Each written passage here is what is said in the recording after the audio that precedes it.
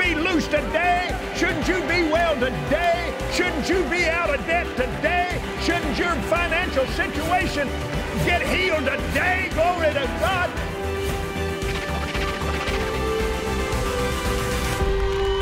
Hey, good morning, and welcome to the most anticipated week of the year at Kenneth Copeland Ministries. It's time for Southwest Believers Convention. This is Southwest Live. Day one. I'm Tim Fox, and again, I'm pleased to be joined this year by my good friend, Greg Stevens. How are you, my friend? I'm excited. It's going to be a good week. People always ask us, how is it you guys have so much fun? And I like to tell people, we both love people, we love God, and we mostly like each other. Mostly. We mostly like each Tim, other. I tell you, yesterday it began at Eagle Mountain Church. Yeah, oh yes. And then came in here, and usually there's a few people coming in registering. Right. On a Sunday night. But last night the place was packed with people registering. All you people were probably registering last night. And it's exciting. There's an excitement in the air this week. I believe there's an anticipation. Yes. We're pulling on the prophet, and we're going to get a word. Absolutely. And this program, all this week, 8 o'clock Central every morning, 6 o'clock Central every night. We're going to have a great time this week, a lot of great guests. Greg will be with me. We're going to have some other folks helping us host this week. Now, I'm mostly... Yeah, we're going to have you out in the book table area. I'm not riding the bull this year, and I appreciate that. But we actually got something out there that will help the bull if you bring the bull in. So you can show people that later on, right? I'm on my way. You're on your way. Greg's going to go out and get ready for that. Okay, we got a guest this morning. We'll see in a few minutes. This morning, our first guest on the program is my good friend, Sergio Alvarado. Sergio is a KCM partner, KCM staff member. Amen. You are part of our ministerial relationship team at KCM, but your story goes way, way back even before that. Tell people where you came from and how God pulled you out of some stuff. Well, I was born in Mexico. I'm not going to say how many years ago, about 57 years ago. I grew up in an environment of drugs, prostitution, you name it. So through the whole time, you know, I went to church when I was a little boy. My mom passed away. She got involved in prostitution. My dad left us. My brothers were involved in heroin. And then as I grew up, went to church for a little while, separated myself from church, and that was the worst mistake I've ever made. Yeah. I got hooked up in drugs, and for 20 years, I was hooked on cocaine, methamphetamines, alcohol, you name it. But I've been free now for 17 years. Isn't that good? Praise God. You know, we've heard often how the power that drugs and alcohol and those substances can have on a person's life. And you were in church and walked away. But I think the key to that is the power of God is much, much stronger than the power of those kinds of things. It just takes you to getting to where you understand that, right? And it took you a while to get there. Oh, absolutely. You know, I've heard a lot of great testimonies of people who've been delivered from drugs from 1 minute to the other. Right. And that's great, you know, God does that. But for me, it was a process. It was several months before I got weaned off of all the drugs. Right. I mean, the Bible says, you know, submit to yourself to God, resist the devil. So there's some resisting that you have to do, you know, because the devil's going to attack you, and you're right. Drugs and alcohol have a very strong hold, but greater is He that is in you than those drugs that are in the world. Amen. What can you remember the actual time when you said enough is enough and God got a hold of you? Absolutely, absolutely. I was sitting out in El Paso, Texas. I came out of a little trailer where I was living. I sat down outside. I came out. It was on a Wednesday. I cried out to God. I said, God, I can't do this no more. I'm tired of this. Yeah. You know, I would bleed from my nose of all the cocaine and all that kind of stuff that I was putting in my nose. And I remember that day when I said, God, I need your help. And by Saturday, God had moved in my life. You know, and it's great. I mean, the power of the gospel, it delivers you from a lot of things, and not just addictions and drugs. Yes. I mean, from any kind, you know, depression, sadness, all that kind of stuff. Yes. There's power in the gospel. Absolutely. Absolutely. Absolutely. And now you have gone back into Juarez and those areas to minister now. What's that like for you now? Go back to where you came from to minister the Word of God. You know, I'm so thankful to God. I'm so thankful for this ministry. I've been here in this ministry now for 13 years. I get to travel with Brother Copeland's team. This ministry has literally changed my life. You know, and I want to thank all the partners, all those people who have sown into this ministry, because I can assure you there's millions of us out there who has been touched by this ministry. And I want to thank each and every one of you for what you do. Amen. But we went back. God had put it in my heart to build an orphanage for the kids of Juarez, where I grew up.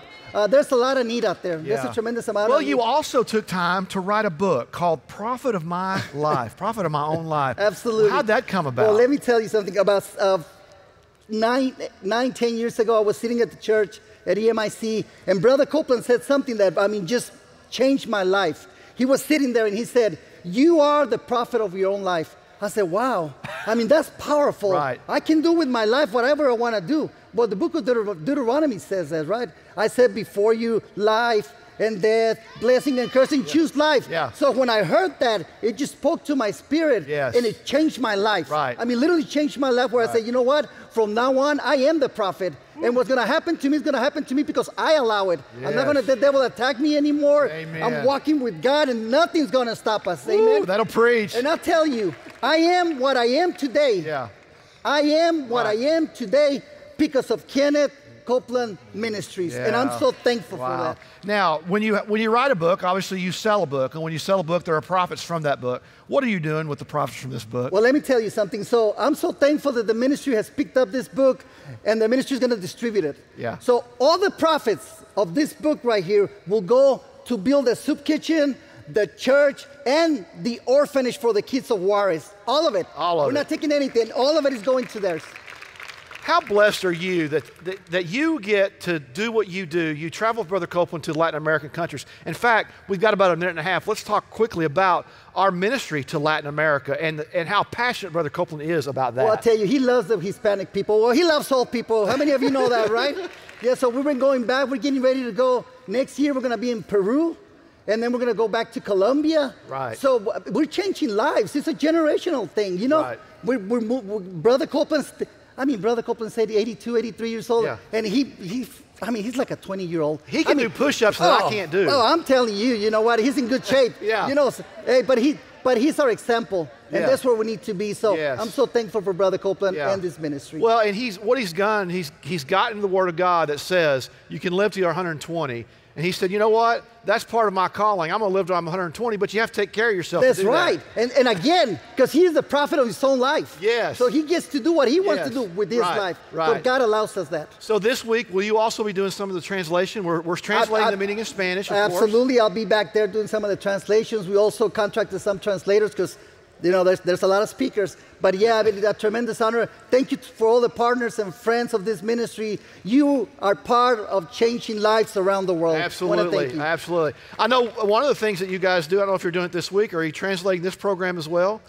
Right now, they're doing it right now. Yeah. Is it hard to translate for me? No.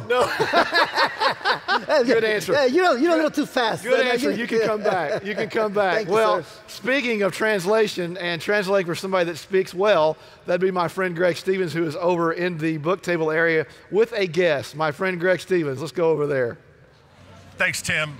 We always talk about one word from God can change your life. I'm going to show you an example of not just one word, but one encounter or one meeting can change your life. I am in the partner booth right here. I'm in the exhibit hall. All the different ministries are out here. This is a beehive of activity. But we talked about one word, but how about one meeting? You meet the right people. I know people that are sitting in the congregation right now in the arena, and they have their convention friends. They meet up every year here. I'm with Kent and Jennifer Satterfield. A year ago, you met someone in this booth. Tell me what happened. Well, we came just on a whim from East Tennessee, and we came at the pre-registration, and I was curious about carrying a backpack, so I asked a question, and I ran into to Kurt Shellstrom, and all of a sudden that turned into a 45-minute conversation, and he started introducing me to several pastors and whatnot, and man, and a fire was ignited inside of me. It was just amazing. So you were just attending? Yeah. You guys came down from East Tennessee? Yes, we were just attending. We had just partnered with KCM and felt led to come to our first Southwest Believers Convention, and we came and wanted to know if we were allowed to bring a backpack in to carry our Bibles, and we met Kurt, And of course, What he happened from pulled there? so many people over to meet us, and Right. it was great. He even mentioned us from the platform. He mentioned talking to us and us sharing our testimony with him, and he was encouraging others to get in front of the cameras while they're here this week and share their testimonies about what they've done and how, you know, Southwest has changed their lives. Okay, so you as went well. back to Tennessee, and Yes. what happened? And the flame of faith and that fire from the Lord was just stoked inside of us. And I was working in an aluminum factory at that time, and one day I called Jennifer and I said, you know, I'm going to apply for that position, the high school pastor job. What position? It was the high school pastor. Where at? At Eagle Mountain International Church. For the record, Yeah. Kent and Jennifer now are on staff Yeah. at Eagle Mountain Church. So your first Southwest, you come here, you run Yes. into some people because you're carrying a backpack, That's right. and now you're working here. Yes. Yes. And it's not even been a year. It hasn't even been a year yet. You know, Southwest was at the end of July, beginning of August last year. So, and we started on the ministry, and our first week was in December 3rd. So you're the community pastor now. Yes, sir. What does that entail? Well, first time guest, I oversee that process, membership, everything within there, getting people connected into the community, you know, making the big church seem small. It's all about family, and where love is king. So what do you say to encourage people? There are people that are out there watching now, and they've never been to Southwest, or they have been, and this year they can't come. Sure. What can you say to encourage someone today? Oh, absolutely. It is a grand experience. It really is. Being here is electric. It is amazing. The Holy Spirit is here. You can feel it. You can feel the atmosphere, the energy. It's awesome. And it will change your life. It really will. Well, it Being did you, immersed didn't in the it? Word, it will change your life. And You it's- didn't come expecting No, to but be it- working here. No. But it's Not at important to all. dream big, and then God will take you beyond that, Greg. He'll take you beyond that, Yes. and you just get in line with God and immerse in the Word, and there's no limits to where God can take you and use you. It's been a wild ride, huh? It That's has right, been. and it's Yes, been it has. exciting, and we love every minute of it. So you never know who you're going to meet, and treat every person that you meet as somebody that's important, because right. they are. And you never know that your steps are ordained of the Lord. You always have to keep that in your memory, that my steps are being ordered of the Lord. So we encourage you that it's not too late. It's not too late to too come to late. Southwest. Oh, This that's is not only too late. morning one. Yes. That's right. And so if you want to come on down. You meet Kent, come to Yeah. EMIC, meet them as well. Absolutely. I want to thank you guys so very much for being part of this. Thank And you. I get to work with this guy every day, and it's just been wonderful Yeah. to see what God has done in your life. It really has been an exciting thing. Tim, you never know who you're going to meet in the exhibit hall. I'm going to kick it back to you. Amen. That's right. We love testimonies like that. You know, we say it all the time. One word from God can change your life forever, and it's absolutely the truth. And my next guest can actually attest to that. I'm joined now by Rick and Denise Renner, Good News Church in Russia. Good morning. How are you this morning? Good to see you, brother. Now, speaking of one word from God that can change your life forever, many years ago, God told you, I want you to go to Russia, the former Soviet Union, and open a church, start a church. What did you think when he said that? I was shocked. I mean, that was not my plan. Right. Actually, I was on a mission trip, and I stood up to speak in a Bible school, and when I opened my Bible, God said to me, welcome to your new home. That's the way I found out. Oh, my goodness. So the big challenge was, how am I going to break the news to Denise? But you know, Denise has always had a heart to follow, and she Yeah. said, Rick, I'm not happy today, but I will be when we get on the plane. Yeah, And Tim, it has been the greatest adventure of our life. that's wonderful. We love Russia. We love Yeah. the Russian people. Yeah. Where did you get your spiritual training? Where did your training come from? I grew up in a Baptist church. Really? Yes. Well, most of us did. Yeah, well, that's if you're from the South. Most of you are Most of Baptist. us did, yes. But you know, my mother really had an influence on my life, and she really trained me to love people, to Yeah. care for people. Grew up in the church, and I studied Greek at the university. Then he studied music. Oh, wow. And you Yeah. know, it's amazing how God prepares you for life. Yeah. I mean, God gave me a brain. Right. He gave Denise a voice. What did he ever? He gave me a brain too. Well, he gave you a brain too. Then he gave you a great voice. My point is that culturally, we really are a fit for Russia. Right, Russia is very intelligent. right. And Very they're- musical. And they're very musical. Right. And I mean, God really made us for Russia. It's Denise, amazing. you are so sweet. I can't imagine you ever not living for the Lord, but you did, didn't you? I mean, the Lord had to get a hold of you just like he did the rest of us, He had to didn't get a hold of me. He got a hold of me good. Yeah. He did. What was your upbringing like, and spiritually and that kind of thing? Well, I was raised in a Baptist church. Right. But when I was 18 years old, the Holy Spirit came upon me, and I gave him my life in a way I never had before. Yeah. And it's never been the same since. Right. When did you know you had such a beautiful voice? Well, Because you do. I don't know if you guys ever heard Denise sing. It's absolutely an experience to hear Denise Renner sing. thank I mean, you. when did you know that? When did you know that you had a gift in the music? well, I would say probably in high school. Okay. Okay. And so I started studying, but I had such a problem with my own identity that I would just try to be somebody else. I tried to be Barbara Streisand. I tried to be Shirley Jones. Wow. I tried to be everybody else but me.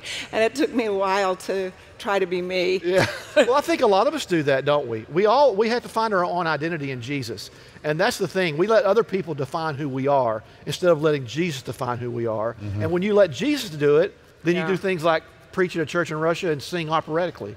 Yeah. Yeah. Yes. So when you first started singing, did you have to be trained to get where you are today? I trained 17 years. Oh my goodness. I taught for 2 years. Can you teach me how to sing like that? If I had some time. You'd have a whole lot of time. It'd have to be a whole lot of time. When you met Rick, did you know right away Rick was the guy for you, or? Well, it took a little while. Yeah. And honestly, proposed 3 times. 3 times? Yes. And I kept taking it back. Oh, you proposed to take it back? Yeah. Really? 3 times. Why? Because you weren't sure? 'Cause I was terrified.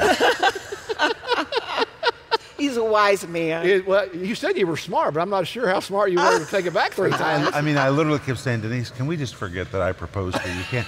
Can we just start all over again? It's 3 times finally it happened. Wow. And Best decision I ever made. absolutely, absolutely. When God brought you guys together, obviously you probably did not know the heights that He would take you, did you? No, we didn't. We had no idea. I guess if He'd have probably told you, you'd have probably taken that back too, wouldn't You you? know, walking in faith is such a wonderful thing. It is. The challenge in life is just to keep walking with Jesus. Right. Be steady, be Right. faithful. And Tim, there's no better life Yeah. than to walk with the Lord. How long did it take you to learn that? Well, I'm still learning that. Right. But I'll tell you, the longer you walk with the Lord, the more solid your steps get. Absolutely. Absolutely. I mean, they just get better and better. Yeah. Now, you guys went over there, started that church, began ministering, and then a few years later, of course, you were already hooked up with KCM, but then you helped KCM get on TV over there. Well, Walk us through that experience. We got a phone call from Gloria. Right. And she said, Ken and I want to talk to you. Come to Texas and meet us. So Denise and I flew to Texas, and that was our first personal meeting with You'd never Ken. met him before. Well, I But grew you up. talked I to mean, him. Yeah. I was 14 years old when I first saw Kenneth and Gloria on stage. Oh, that's Can you awesome. imagine that? Yes. Gloria had long hair, and Kenneth was singing. It was at a Kenneth Hagin camp meeting. Right. So I'd always seen them. But when we sat down with them, they said, well, we want to be your partner. They gave us a check. And that really started our relationship. Right. And Gloria said that day, my dream is to go on TV in the Soviet Union. Can you help us? And before I realized what I said, well, sure. And when it came out of my mouth, I thought, what did you just say? Because we had just gone on television. And you couldn't take that back. Couldn't take that back. But we did it. And we've been broadcasting Believer's Voice of Victory for all these years. Was it Isn't that hard? amazing? Was it hard to get on TV there? Was it difficult? No. No? It was hard for others, but I had grace. Hey, Grace makes the difference. that's the truth. And That's the truth. I mean, I met with communist leaders. Tim, I wish that I could take you back in time with me to walk into those communist deputies' office. And on the wall behind them were big pictures of Lenin. And I would sit in those offices and think, wow, this is such a ridiculous scenario. How am I going to negotiate to broadcast the Bible? But I walked out of every one of those offices with contracts. My It was gosh. amazing. Just had a grace to do it. And wasn't it back then that women preachers weren't real popular back then on television, or women in general? And so they saw a tape of Gloria and they loved her. They loved her. Yeah. They loved her. Yeah. I mean, how can you not love her? Yeah, that's Absolutely, what I was gonna say. How can you not absolutely, love yeah. Gloria? Gloria is like Yeah. darling. She's Yeah. just so precious. And it wasn't always easy to get the broadcast to the stations either, was it? Talk about that process. We had to physically carry the programs, and not just that, back in those days there were no banks. So we had to physically carry the cash. And it was so dangerous, we had one courier who had a pair of shoes made, and the the sole of the shoes were hollow, and it was almost like Get Smart. He could take his shoes apart, put the cash in the shoes, put the shoes back together, and he would literally walk the cash into countries. Oh my goodness. And people wouldn't even know it was there. And it was all done by cash. It was all done by cash in those days. Oh my God. And people literally put their lives on the line to broadcast these programs. Wasn't there a station that tried to take it off the air? And more than one. And the people came down and said, no, we're not letting you do that? In the Soviet Republic of Georgia, there was a demonstration. They wanted to remove Believer's Voice of Victory. And there was literally a convergence of hundreds and hundreds of people at the station to say, no, you're not going to remove this TV program. And it was amazing. Oh my gosh. And now you've come full circle. Your broadcast, television broadcast, is now on the Believer's Voice Network. That's right. Can you fathom what that's like all those years later? It's such a privilege to be a part of BVOVN, and I'm sure everybody in this room loves BVOVN. I just love that channel. Right. There's nothing like it. There's absolutely nothing like it. Tim, think about it. You all from Fort Worth, Texas, are impacting the world. Right. You're impacting the world. Yeah. And you're helping us do it. Well, thank you. You're helping us do it in what you're doing. And I know when you're ministering in your church there, the people have such a hunger for God, don't they? Oh, they have such a hunger. You know, when you preach the word to them, they say, I'm going to do that.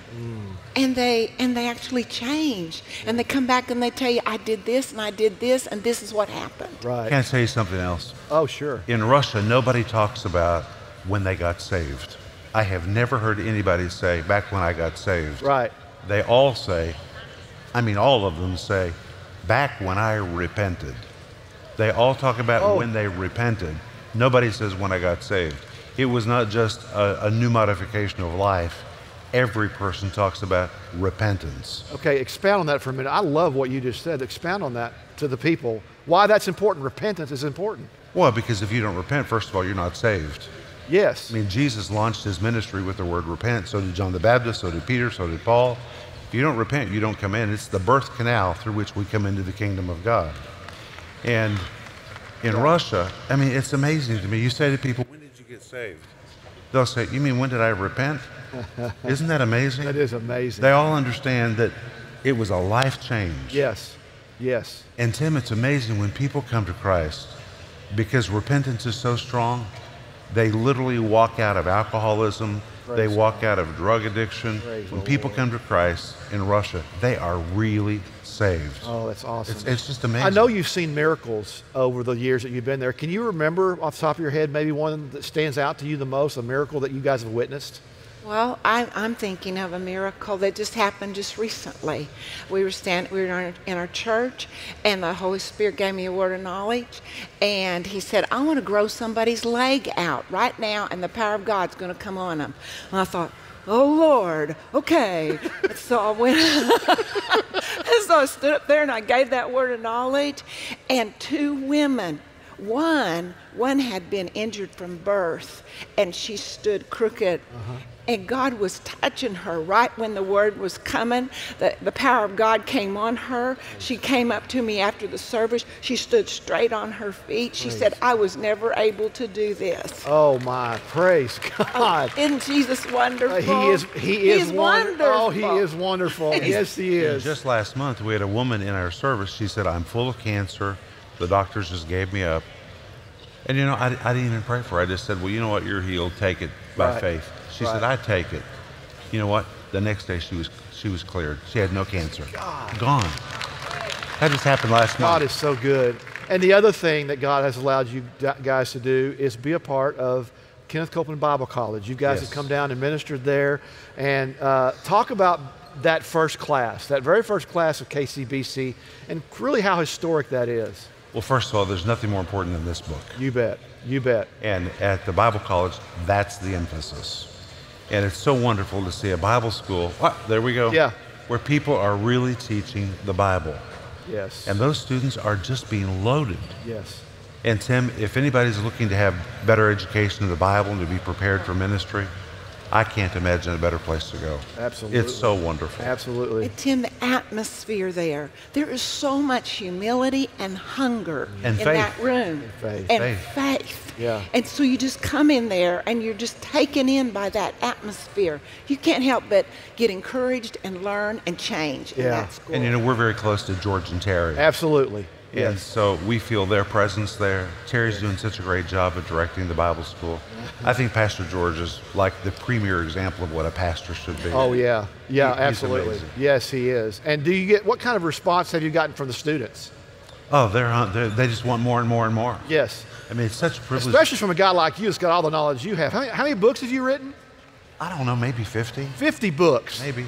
50 books. I can barely write a message on my iPad. Oh, come on. And you're writing 50 books. That's amazing.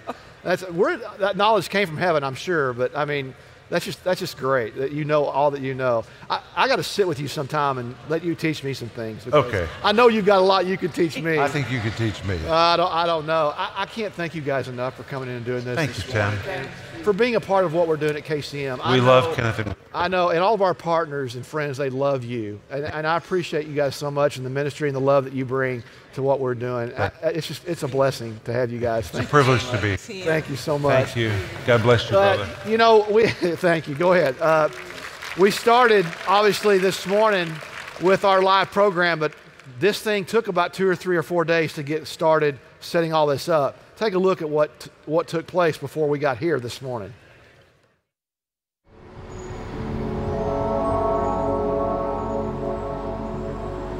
I turned left on Houston today, coming down, seeing all of our flags on the flagpoles that, man, we're putting a stake in the ground here for Southwest.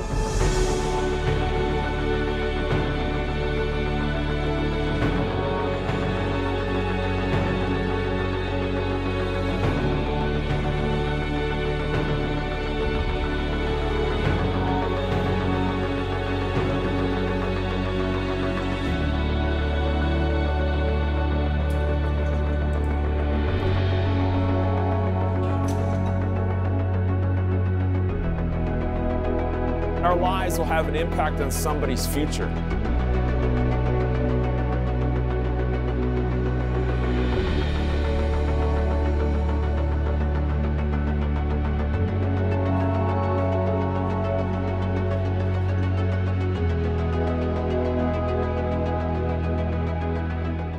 We don't want to just be here for the sake of being here. We don't want to just do this because it's what we do in July.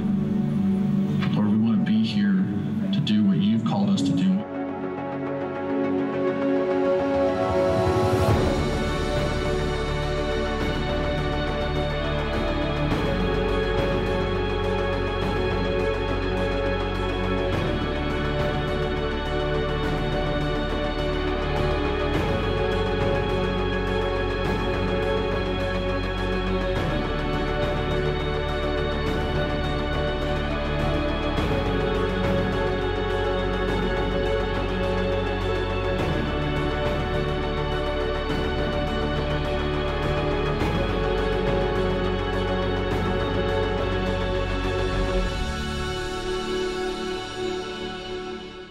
You know, it takes about 2 or 3 days to get all this thing going, and when you walk in here, it looks like it just kind of came up, and it did kind of just come up, didn't it? It did. Now, you were telling me Rick's new book comes out tomorrow. Rick Renner has a new book, How to Keep Your Head on Straight When the World's Gone Crazy, something to that effect. Look for it. Boy, if we ever needed a book that describes today. Boy, isn't that the truth? And you know, Tim, the answer to all of that is prayer. Absolutely it is. You know, this ministry is celebrating 52 years this year. We're celebrating 40 years of the Sunday broadcast. We're celebrating 30 years of the daily broadcast, and none of it, 39 of Southwest. and 39th Southwest, none of it would be successful without prayer. And I don't know anybody that does it better than Pastor Terry Copeland Pearson. Amen. Yeah, you can apply to that. It's not just, I mean, everybody prays. We all pray. Right. But some people have an anointing or a They do. calling Yes. to pray. God has Yes. always had somebody Yes. stand in that place Right. in times of crisis and in good times and pray. Yeah. And she's one of those Right. people. I believe God's called for this generation. And here she is. I am And look here. at her. And there she is. We prayed, and there you are. That was great. Translated me out here. Praise the Lord.